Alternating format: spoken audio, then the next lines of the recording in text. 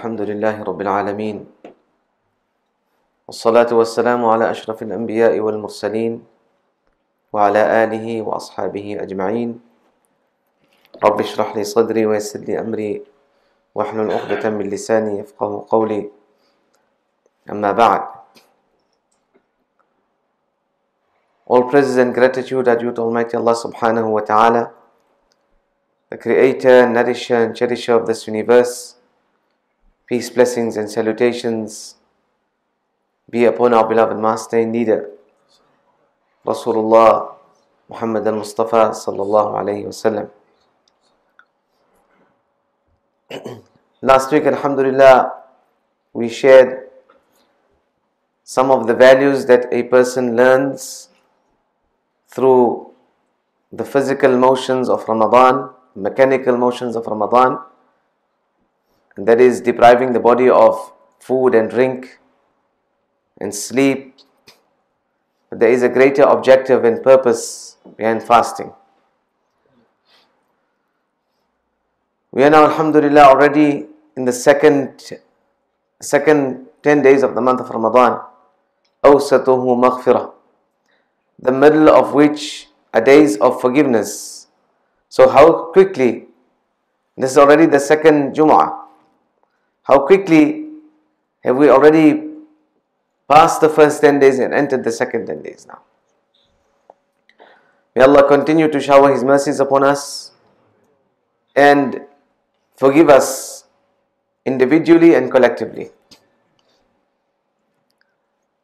So amongst the things that we learn from the month of Ramadan, two which we did not touch on last week, and that is in terms of proactive a'mal.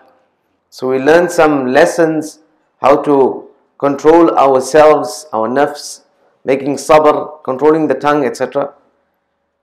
And now what we learn from the month of Ramadan by way of our a'mal, and that is the attachment to the noble Quran, which is directly an attachment with Allah subhanahu wa ta'ala. Because the Quran is the kalam of Allah. The Quran is the kalam of Allah, the spoken word of Allah ta'ala. We build an attachment with the kalam of Allah. We are building an attachment with Allah subhanahu wa ta'ala. And this kalam of Allah, the Quran Kareem, will bring much barakat, blessings in our lives, in our livelihood, in our families, by way of its recitation and any form of attachment. And this month of Ramadan is there for that purpose. Because let's be honest, how many of us really do recite Quran or study Quran or read the translation of Quran or the tafsir of the Quran out of the month of Ramadan? So this month we set aside that time and we build this relationship with the noble Quran. The words of Rasulullah sallallahu alaihi wasallam, the Quran will come shafi'an, as an interceder on our behalves. So be amongst the fortunate ones whom the Quran will intercede for us on the day of Qiyamah. Be amongst those servants when we get into our grave and lowered in our graves, then the Quran will be personified and give us company in our qabr. Be amongst those people when we are left behind in our graves and our friends and family have marched on and carried on back to their homes and enjoying their da'wats and enjoying the dua programs and continuing their lives. We will be left alone in our graves. Be amongst those people whom the Quran will be an advocate for us by Allah Ta'ala and prevent any misfortune that may come our way. Be amongst those people. And this is the easiest time we can do that, by building attachment with the Quran Kareem. In one day we should at least try, at least in the month of Ramadan, to complete one entire recitation. And it's not difficult. We complete a juz a day, one para a day, and we can finish the recitation of the whole Quran in the month of Ramadan. And we don't have to sit down dedicated at one specific time if we don't want to. We can stagger it and break it up Come earlier for salah, read 2-3 pages, read 2-3 pages after salah. And in that fashion, we can complete one juz, one para in one day, and then in that way complete the whole Quran at least once. We should be striving for much more than that, but the least we should be doing is at least once in the entire month of Ramadan. So this we learn through the month of Ramadan, because a believer's heart yearns and is attached to the kalam of Allah Ta'ala. We also learn from the month of Ramadan an attachment with our salah.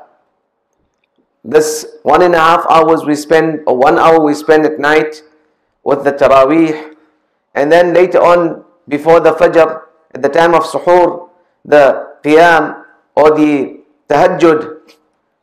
This again we learn in the month of Ramadan. So build this attachment with this Qiyam, build this attachment with our Salah, build this relationship with Allah Ta'ala, and take it on after the month of Ramadan. So these are some of the things we will learn from the month of Ramadan.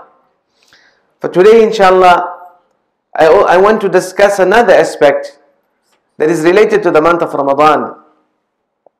When Allah Ta'ala brings the verses of Siyam in the Quran, which we recited many times, Allah Ta'ala immediately, the very next verse, and Allah says, شَهْرُ رَمَضَانَ الَّذِي أُنزِلَ فِيهِ الْقُرْآنِ. The month of Ramadan is the month in which the Quran was revealed. It goes on. And then Allah says, وَإِذَا سَأَلَكَ عِبَادِي عَنِّي فَإِنِّي قَرِيبٌ. When my servants ask you, O Muhammad Sallallahu Alaihi Wasallam, regarding me, then tell them, I am very close by to them. Inni qareeb. I am close to my servants. Insan should not think that we need a wasita. We need an intermediary. We need somebody or something in between us and Allah. Allah says, Inni qareeb. I am indeed extremely close to my servants, to my believers. Ujib. And then Allah Ta'ala explains what He means. Ujibu da'wat ad-da'i idha da'an. When my servant calls unto me, when my servant and my banda calls unto me, I immediately will answer that. This is the promise of Allah. And Allah brings it in the context of the month of Ramadan. Actually, dead center of the discussion of the month of Ramadan. That means and that tells us that dua is part and parcel of the activities of the month of Ramadan. Amongst the different a'mal, amongst the different actions of Ramadan, we know the fasting, we know the Taraweeh, we know the recitation of Quran. One of the a'mal of Ramadan is dua as well. Ad-du'a mukhul ibadah. Nabi alayhi salatu wasalam said, dua is the core, the essence of all forms of worship. Worship that is not coupled with dua is void. Worship that is not coupled and presented with dua is void. That's why dua is amongst the important activities and a'mal of the month of Ramadan. And again, we do not need any human being between us and Allah. It is you and Allah. It is me and Allah. It is I and Allah. And Allah Ta'ala is the one who gave us our languages. Allah Ta'ala is the one who gave us our accents. Allah is the one who has given us the different formats and ways of expression. Use those and communicate to Allah Ta'ala. فَإِنِّي قَرِيبٌ فَإِنِّي قَرِيبٌ أُجِيبُ دَعْوَةَ الدَّاعِ إِذَا دَعَانِ فَلْيَسْتَجِيبُوا لِي وَلْيُؤْمِنُوا بِي لَعَلَّهُمْ يَرْشُدُونَ. Rasulullah sallallahu alayhi wasallam said, ثَلَاثَةٌ لَا تُرَدُّ دَعَوَاتُهُمْ. 3 types of people whose dua is not rejected. The first on the list is الصَّائِمُ حَتَّى يُفْطِرُ. The fasting person until he breaks his fast. Until she breaks her fast. So, for the entire duration of the day, imagine the mercy of Allah subhanahu wa ta'ala. That when we raise our hands, that this dua is going to be accepted by Allah. Any other time of the year, besides the month of Ramadan, except with the exception of some auspicious occasion, we do not know with certainty whether our du'as will be accepted by Allah Ta'ala. But here is a promise Here is a promise of Rasulullah sallallahu alaihi wasallam that these three types of people, and the first on the list is as-sa'imu hatta yuftir, the fasting person until he or she breaks the fast. Subhanallah. We also understand and we also learn that an accepted dua at a specific time is at the time of iftar. At the time of iftar, when a person is sitting down ready to break his fast, so you are in that moment of joy and happiness because you are going to be opening your fast, and at the same time you're waiting with anxiety and anxious, especially the children, and you're counting the seconds and minutes. No, that is the time when our du'as will be accepted. Pre-iftar and post-iftar immediately. Make that dua. Talk to Allah Ta'ala. Don't waste those moments. Don't waste that time. Allah Ta'ala has placed His creation who are making dua for us. We also need to make dua for ourselves. وَتَسْتَغْفِرُ لَهُمُ الْحِيتَانُ حَتَّى يُفْطِرُوا. And the fish in the ocean are making dua of forgiveness for us until we break and open our fast. So we as fasting people should be engaged in constant dua, communication, talking with Allah subhanahu wa ta'ala and asking Allah ta'ala to forgive us, to bless us. Ask Allah ta'ala for our needs, individually, for our personal selves, our families. We, subhanallah, everyone's got something and some worry, something that's on our mind that's troubling us. And the hal, the solution, the remedy, the medication, the opening comes from Allah subhanahu wa ta'ala. Yes, we will access the world, we will access the means of the dunya. We will go to the doctors and we will go to towards the food, and we'll go to all of these things that will give us that physical satisfaction. But at the end of the day, we need to turn to Allah subhanahu wa ta'ala, Almighty Allah, and ask Allah ta'ala. So again, Allah is inviting us, come my banda, come my believer, I will accept your dua. All I need you to do is raise your hands. I'm making it easy for you. This entire month is a month of barakah. This entire month is a month of barakah. I am making it easy for you to accept your dua. I want to accept your dua, but I cannot accept your dua if you're not asking me. How is Allah going to accept our dua if we don't ask Him? Allah wants us to ask Him, and Allah is making it. He said, I'm going to accept it, just ask me. Again, the most fortunate person will be the one who does not capitalize on this opportunity and loses out. Then that will lead us to the next stage. And what is the most important thing that we should be asking Allah Ta'ala in terms of our dua? Amongst all the other things that we normally think of. We want a home, and we want to be financially secure, and we want good health and good wealth, and we want all the niceties of this dunya, which is good. رَبَّنَا آتِنَا فِي الدُّنْيَا حَسَنَةً وَفِي الْآخِرَةِ حَسَنَةً. Allah grant us the goodness of this world. Grant us the goodness of the world, because the world came first. The world is here first. Akhirah is still going to come. So Allah grant us the goodness of the world and the goodness and the best in the akhirah.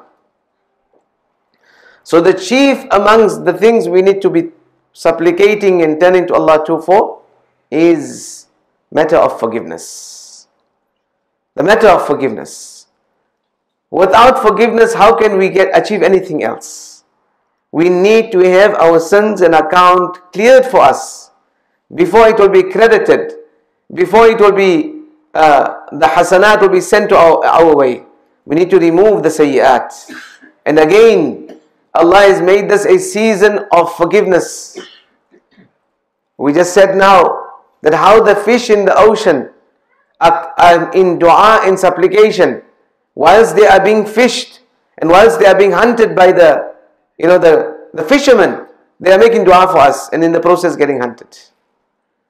Imagine the kindness of Allah Ta'ala. تَسْتَغْفِرُ لَهُمُ الْحِيتَانِ. Allah Ta'ala, لِلَّهِ عُتَقَاء. Allah has every day, فِي كُلِّ يَوْمٍ وَلَيْلَةٍ. Every day, every night, Allah has servants that He is continuously setting free from the fire of Jahannam. One of the things we learn is that when we come in the month of Ramadan, before we exit this month, secure our forgiveness. Secure our forgiveness. We shared with you the curse of Jibreel, the Amin of Rasulullah, to that person who does not secure his forgiveness. So this is the month, awsatuhu maghfirah. These days, the middle days, not only the middle days. The whole month is the month of mercy. The whole month is the month of forgiveness. The whole month is the month of emancipation. But with specific focus during these first, middle and last 10 days. So now these are the days, specific focus on the matter of forgiveness. Use that to our benefit. Beg Allah Ta'ala. Rasulullah Sallallahu Alaihi Wasallam said, make tawbah and istighfar unto Allah Ta'ala. Because verily I do that in one day more than 100 times. Abdullah bin Umar radiallahu anhu shares a riwayah. He said, Kunna na'uddu. We used to count sometimes Rasulullah Sallallahu Alaihi Wasallam in one majlis, fil majlis al-wahid, in one majlis more than 100 istighfar and tawbah. He Sallallahu Alaihi Wasallam was infallible. He Sallallahu Alaihi Wasallam who had no sins. He is physically and practically showing us that we need to make dua of istighfar and tawbah unto Allah subhanahu wa ta'ala. Because this is the season for the acceptance of our tawbah and our istighfar. So brother and our sister in Islam, don't let these thawani and these daqaiq, these minutes and these seconds pass us, except that we're securing from Allah Ta'ala that mercy and those blessings and the forgiveness and the emancipation from the fire of Jahannam. Because once again, we remind ourselves that Allah He's opened it up for us. Allah just wants us to take it. It's like a person has a treasure and you put the treasure out of your house. A foolish person doesn't take that treasure when it is out there free of charge to take it. So Allah has put it out for us free of charge. Allah just wants us to raise our hands once. The entire day du'as are accepted by Allah. At the time of iftar, du'as are accepted by Allah. At the time of our salat, du'as are accepted by Allah Ta'ala. This is the month of Ramadan. Today is Jum'ah. Before Maghrib, we have these multiple virtues, multiple merits. It's the month of Ramadan. We are fasting. We will be breaking our fast. And it is just before Maghrib Salah, between Asr and Maghrib, on this day, Friday. It is probably the peak time for the acceptance of the dua. Don't let these moments go by just like that. Engage in the recitation of Quran, the kalam of Allah subhanahu wa ta'ala, and draw from the treasures of Allah. Remember the statement of Allah. Remember His promise that when my servants want and ask about me, tell them, I am very close by. I am right there. All they have to do is just ask. أُجِيبُ دَعْوَةَ الدَّاعِ إِذَا دَعَانِ. I don't need the wasita of a next person. I don't need the wasita and the intermediary of anything. This is the month of Ramadan. I'll accept you directly. I'll accept it directly. May Allah subhanahu wa ta'ala bless us all. May Allah keep us in salama until we reach the end of the month of Ramadan. May Allah ta'ala forgive us. Make us amongst those fortunate ones whom the creation is making dua of forgiveness for us, whom the angels are making dua for us, and who are recorded in the books of Allah, whom have been forgiven. And last but not least, may Allah make us amongst the emancipated souls from the fire of Jahannam. وآخر دعوانا أن الحمد لله رب العالمين.